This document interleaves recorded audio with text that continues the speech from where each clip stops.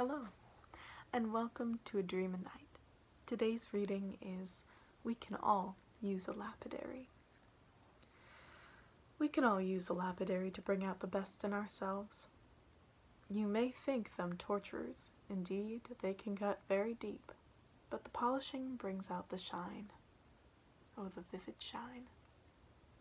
Not just in the deep, intense color, not just in brightness, but undefinable luster.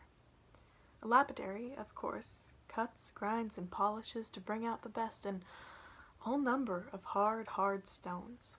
Diamonds, rubies, and emeralds, all are precious in our own way. Can't we old stones be thick, well-worn, scratched, and cracked?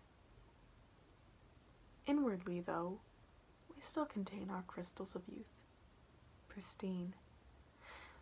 Maybe it's self-delusion, but there are many illusions that we carry to keep us sane.